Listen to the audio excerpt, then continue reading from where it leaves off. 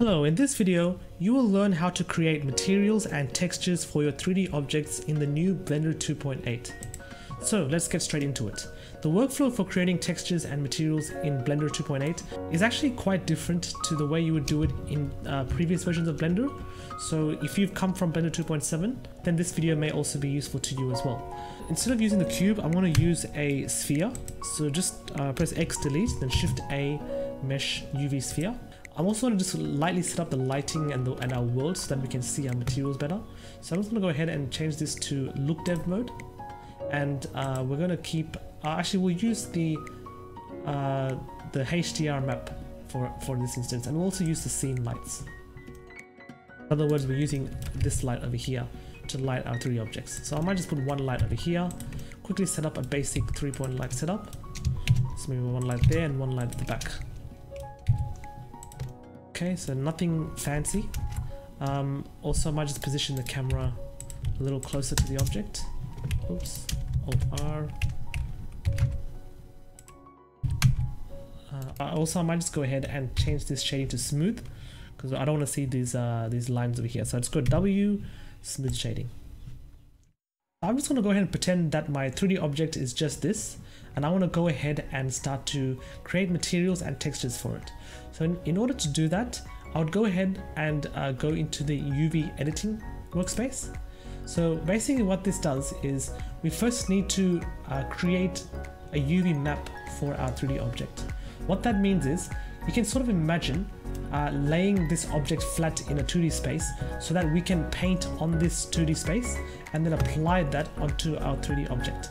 So we need to make some cuts. I mean, the way we have it right now is probably not the most optimal. We probably want to do some cuts in order to make it much more optimal than that. So the way I usually like to do it for this case is I like to separate it into two different islands. So Alt right click this, then I'll press Shift Alt right click to select the loop on the other side, like so.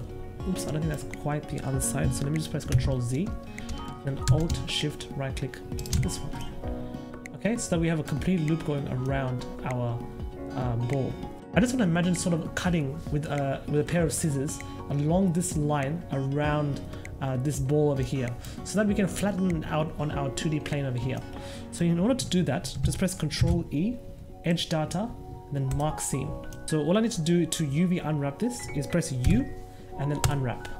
So as you can see over here, it's unwrapped it as one ball. So for example, I'm just going to directly select on the UV islands over here. So press Alt A to deselect everything. The same kind of control, the same kind of shortcuts like you can do over here. And then press L. So hover over your mouse over just anywhere here and press L. And then I'm going to press G or move to move the island over here. So you'll see that they are now separated into two different islands. So this island probably represents this side, this island probably represents this side. So what I want to do is I'm just going to go ahead and press A to select everything, and then I'm just going to go ahead and scale it down like so, and then just move it in place so that it fits our 2D space over here. Okay. So around about there, maybe I want to scale it down. You can also press S, the same kind of shortcut keys like you would use in the 3D viewport. G to grab, R to rotate, G to grab, R to rotate, S to scale. Okay, so once they're around about fitting the islands, I'm going to go ahead and press Alt A to deselect everything. So that's it. That is the basics of how to UV unwrap an object in Blender. Now that we have a UV map, we can now start to actually paint textures and materials onto our 3D object. So in order to paint materials and textures onto our 3D object, we need to switch the workspace yet again into the texture paint workspace. So here is where we'll actually do the magic of actually starting to paint our textures. So first thing we want to do is maybe over here I might pull out another window so we can see better what we're doing. And I'm just going to go ahead and switch this one to the shader editor. So this is where we create the shader. Now let's start to actually paint our materials. So in order to create a material for this, right now it's just a default purple, but we don't want it to be a default purple. We want to actually start creating materials. So I want to go over to the material tab over here and hit new. So now we have a new material for this 3D object, which is the principled shader. you can also see that being applied over here as well. To actually paint the textures, I'm going to go ahead and go to this tab over here, which is the tool tab of the properties window. And then I'm going to start to add painting slots. So let's start off with, say, the base color. The first thing that I want to do is I want to start to paint the color for my 3D object. So we'll go to add paint slot, base color. We need to choose the size of our image. Higher resolution will give you much more crisper details in your image, and it will also look good when you do close-ups. So if you go 2K or even 4K, that can look quite good. Lower resolution will obviously look more pixelated and more blurry. Also keep in mind that the higher you set this value, the more storage space it's going to take up, and obviously the more memory it will take up when you do rendering and things like that. So it's kind of a balancing act between the both.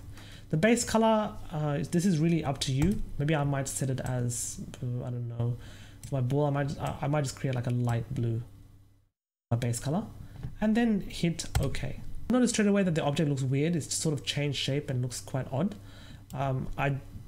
Maybe this won't happen in your version of Blender, but I am using the alpha version of Blender 2.8, so it is quite buggy. So I just go ahead and switch the shading mode to the look dev mode, and that tends to fix the issue for me straight away. Okay, so now that we've added our base color, you will notice over here in the available paint slots, we have our base color applied there with the light blue material. That also corresponds over here as well. So if I go ahead and click this base color material, you'll see the map that it creates. It is highly recommended that you go ahead and save the image. So just go to image, save as, or save a copy, because in the instance that Blender does crash, you will also lose this image as well. So better to save a copy just in case, which I'll do right now.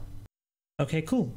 Now that I've saved my image, we can start to play around with these tools to modify our textures a little bit. We can use the text drawer right now to start to paint our other colors. So for example, let's say I want to play around with some green. So just go ahead and select the green over here and just go ahead and start painting wherever you like. You can either paint on the 3D object directly, or you can paint on your 2D map, and it should reflect somewhere on your 3D object as well. And this is all done in real time. So maybe I want to paint something like this. Looks like I'm basically creating my version of a world map. As you can see, I've just very quickly painted some random blobs to sort of represent planet Earth, which obviously planet Earth doesn't have these weird shaped countries. Maybe it's another planet in another galaxy somewhere else. But anyways, as long as you get the idea, you can paint directly there and see your results in real time. You can obviously go ahead and even change colors. I might put white there and maybe paint Antarctica. If you're more of a texture painting artist, you can also blend different colors as well. So for example, just like if you use Photoshop or GIMP, you can add layers to sort of darken the colors or add lightness, specular to the colors. You can sort of do that in Blender 2.8 as well. All you need to do is go ahead and create, say, another base color. This time we will keep it at pure black. Actually, no, not white, but pure black. If you want to make it darker, we generally use a black colored map, and I'll call this one something like base color darken. So now that you have the shader over here, you can see that straight away it's applied our normal base color into the shader over here, the principled BSDF shader, which is the default shader in Blender 2.8. Now that we added our new base color darken, we can mix these two together. So to do that, just go Shift A over here, texture, color, mix RGB, and I'm just going to put that there, and then add this color over here. And what we want to do is we want to multiply. Okay, so right now you see nothing there. It's because this image, the base color, is being multiplied by this image, and black represents 0 in Blender. Actually, I think I got it the other way around. Maybe I need to set this to white. Go back to paint again. Black represents 0 in the Blender world. So any color times 0 will make it 0. So if I multiply that 1, it'll make it 0, completely black. So what I need to do is I need to change this to white, because white represents 1. So any color pixel there times 1, it will stay the original color. So let's go white and let's fill that. Shouldn't be black, my apologies. So now when I go 0, and 1, it doesn't do anything, because when we multiply the original color with 1, it stays the original color. So now if I go ahead and actually paint textures, so if I go to the green again and paint over here, you can see that it's starting to darken because we're multiplying over it. So we can use this darken feature really. If you're a texture painting artist, you probably already know this, but if you're not, you can use this obviously to create shading effects. So I might now use this time to show you how to add variations to your brushes. So perhaps you want to use a texture mask to make your brushes look more noisy. So in order to do that, just go to the brush settings over here and scroll down to where you see texture mask and hit new. And then in the properties window, change over to the textures tab and then go ahead and change it to brush mask noisy brush. You can load your own image if you have one, but I'm just going to go ahead and use the built-in procedural texture that Blender provides called clouds. So now if I paint my textures, you can see that we have a bit of more noise to our textures, which can make our texture painting a lot more interesting. Okay, so that is how you paint the base color. Next, I want to look at how to work on the other ones. So for example, I can add some, let's say, some specularity. So this controls sort of the shininess of our object. So if I go ahead and press OK on that one, I can paint some shininess. I'm just going to go ahead and paint a bit of shininess on our countries. You can do that quite easily. It's not as visible, but it is there. If you view it from an angle, it is actually there. It's actually the roughness that will actually make it look like a mirror. So we've now very, very quickly added a bit of shininess to our 3D object. We can also go ahead and add a bit of roughness. This is where it will make our objects look reflective. So if I press OK with that one, and now if I, we can see the reflection map straight away. Black represents fully reflective, so it looks like we're looking at a mirror. White represents not reflective at all. So if I, example, use the white color right now and I paint over there directly, it takes away the reflectiveness and looks quite rough. And you need to make sure that, and this will only work if you have the specular. So for example, the ocean is not reflective at all. It's because we have no specularity there. So if I go ahead and paint some specularity there, we'll now make that part of our 3D object reflective as well. You can also add, for example, bump. So if I go ahead and add a bump map to this one. So as you can see, when I add each type of material over here, it automatically adds it to our node system. So we don't really need to know the node system that much, but obviously it's advantageous if you do know how to use a node system, because that's when we can start to mix and modify different textures and things like that. So now that we have a bump map added over here, it's automatically added the bump node for us and set everything to like non-color data and all that other stuff. So you don't need to even think about that stuff. So we see our bump map over here is we generally want to have the color of our original map to be gray. So that's 50% red, 50% green, and 50% white. So it's exactly halfway gray. So I'm just going to go ahead and fill that map. It does nothing to our 3D object, but now anything that I paint that is white will add a protrusion on your 3D object. Anything that's sort of black will add a dent in your 3D object. So as you can see, when I paint more black, it adds a dent. And since I still have that noisy brush mask, it's looking quite noisy. For example, in this model, I might create mountains. If you're modeling a character, you can create pimples or acne scars and things like that. So go ahead, have fun with it. In Blender 2.8, it's a lot easier and you'll create awesome looking results in very little time.